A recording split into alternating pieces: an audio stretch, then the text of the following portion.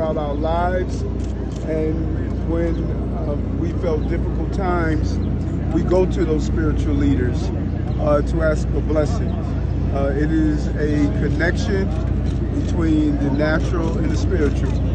And so it is not only emotional to be here, and I was here when I was running for office during a very difficult moment, and I came here and asked for a blessing.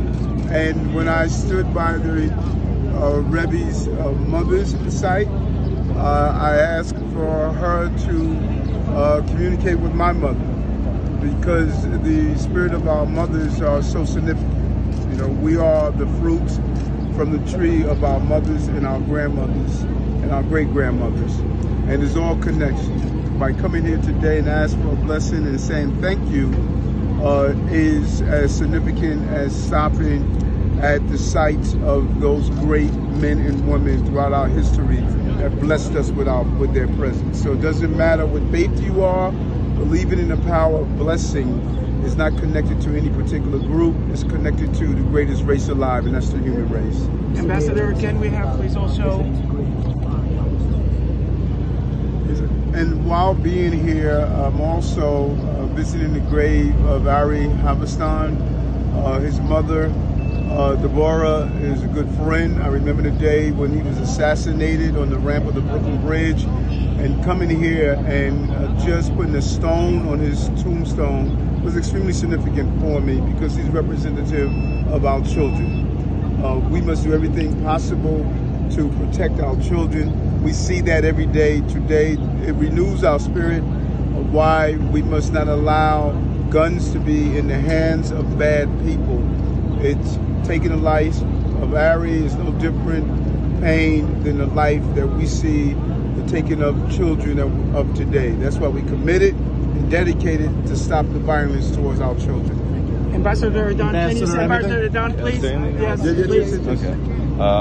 I'm truly honored to be here today with my dear friend, Mayor Adams, to come and pay our respect to the Rebbe. Mayor Adams is a true friend of the Jewish people and of the state of Israel, and I'm very happy and honored and privileged to be here with him today.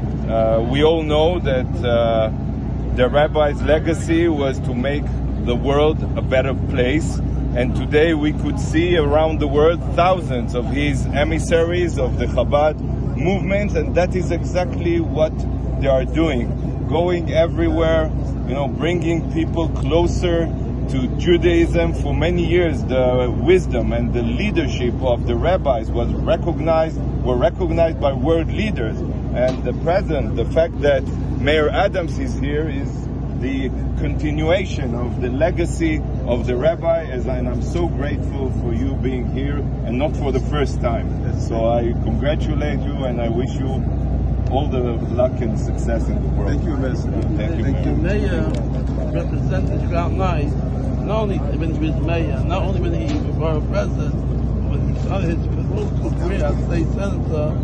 The mayor was there, and he was always a friend of Crown Nice and of the Jewish community, and he will be a friend.